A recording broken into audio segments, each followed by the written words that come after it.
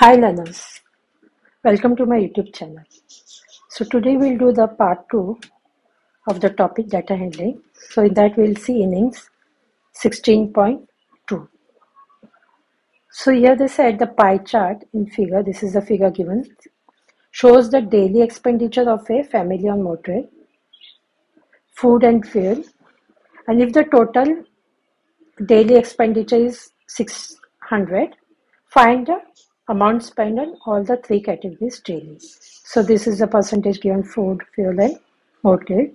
So total daily expenditures will be, this is given as 1600, sorry, that is 600, rupees 600. So that is given here. So this mortgage is going to be, what is that here? 50% of 600. So 50% is wherever there is a percentage sign, what you have to do, you have to divide it by 100. So here you would like 50 divided by 100. Off means multiplication, and this is 600. So this and this gets cut. So 50 into 6, that is going to be 300. Now let us see for food, that is given as 37.5% of 600. So always whatever here is that you have to write the total. So again here, because this is percentage, 37.5 divided by 100 into 600.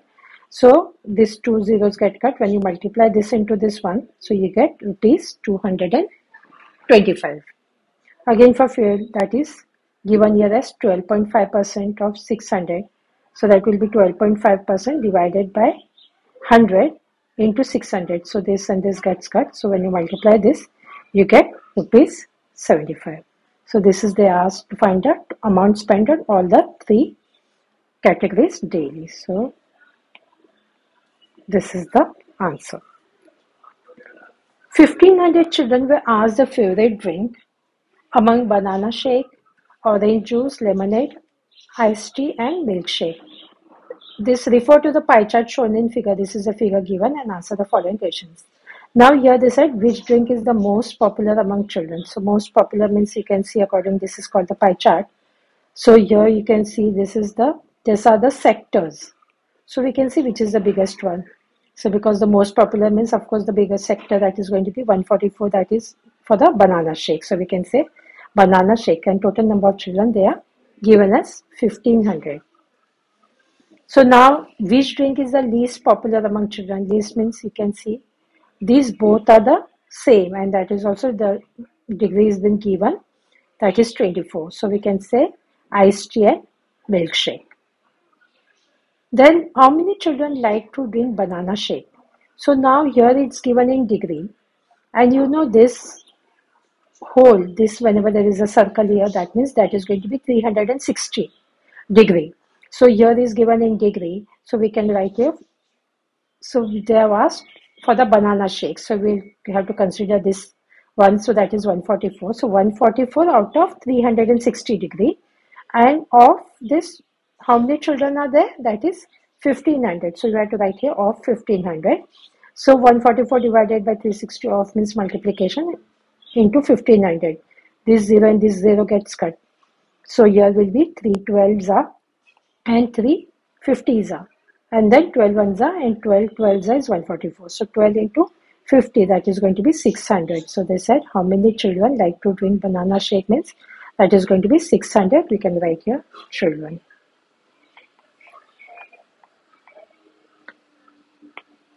Now the next one, the number of children who like to drink lemonade is more by what number than those who like to drink milkshake. So first now let us see separately the number of children for lemonade and this one for milkshake. So we can say number of children who like lemonade, that is how much? That is given as 72 degree. It's given in degree, so we have to first find out the number.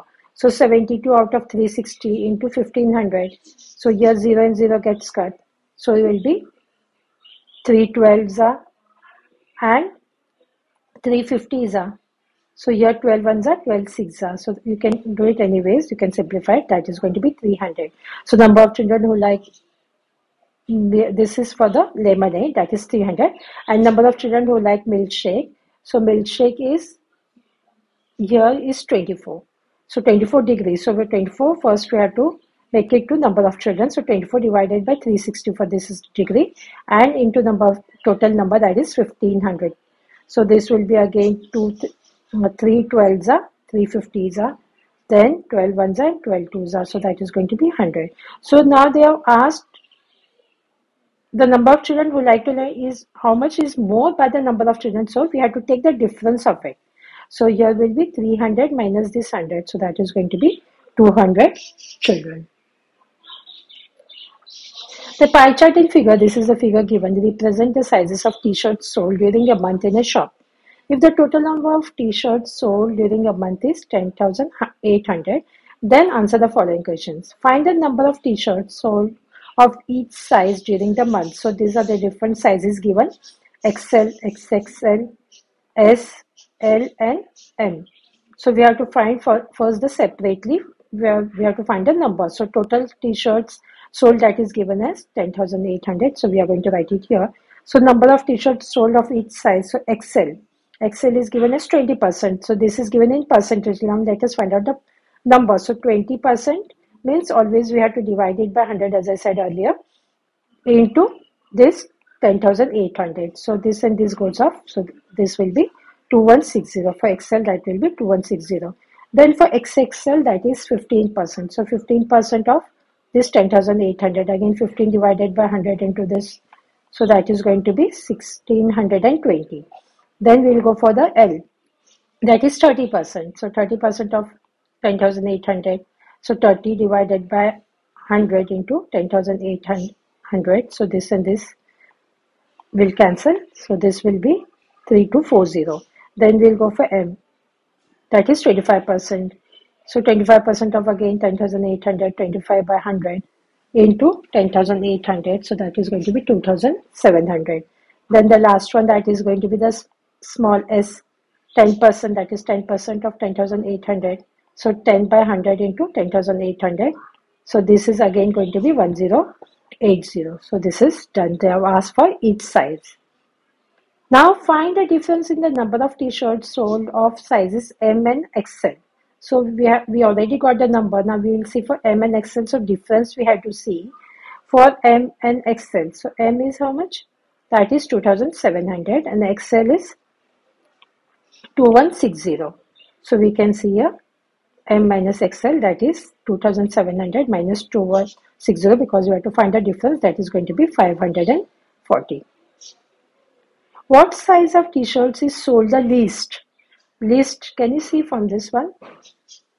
Also from these other sectors, from this pie chart also, we can say the least is this 10%. So that we can say that is just what size that is going to be S. Now the type of vehicles visiting a petrol pump during one day are personal car, truck, bus and taxi. This is the given. And you have to display the above data in a pie chart. So now what you have to do first here, we have to take the sum of all this one. Sum of all the, we can say the components, 26 plus 12 plus 8 plus 14. So that is going to be 60. Now here they have, whenever we want to display the above in the pie chart, so if we are taking it with the percentage, so we have to find the central angle. To find out the central angle, there is a formula: components divided by the sum of all the components into 360 degree. So personal car, now let us see, that is given as 26. 26 divided by, because that is the component, that is the 26. Sum of all the components means 60 divided by 60 to 360. So 61s are, 66 are. So this is going to be 156. That will be in degree. Now for truck, that is 12. 12 divided by 60 into 360. So that is again going to be 72 degree. Then for bus is 8. So that will be 8 divided by 60 into 360. So this is going to be again 48 degree. Then for taxi, that is 14. So 14 divided by 60 into 360. So that is going to be 84 degree. So now we are going to draw a pie chart. So now that is 156 degrees. So you can just do this one. We can draw a circle and you can take your protector and see, you can just measure it, because this, whenever we have all this one, this circle, this completes 360, and when you add this one also, you can see all these four, that comes to 360. So you can take a protector and roughly you can just say here, yeah, this is 156, so you can just draw a sector with this one 156. Then you will start for first one, and then you will keep your protector here, and then you will see for the 84-degree. Then this can be anyways. Either you write your truck or your bus, anyways you can write it, or your taxi. The sequence can, but now you take first one and then you go in the clockwise. That will be more better. Clockwise, you have to go this way, and accordingly you can take this angles, different angles. And one more thing you can do, this sectors, you can use the different colors. I haven't used the colors over here. So for each sector, you can use the different colors. And one more question is left. This was the fourth question, and there is a fifth question. It is similar to this fourth question. You can do it yourself. So by this one, we have completed today's work. Do like and subscribe to my channel so you get the notification of other parts. Thank you.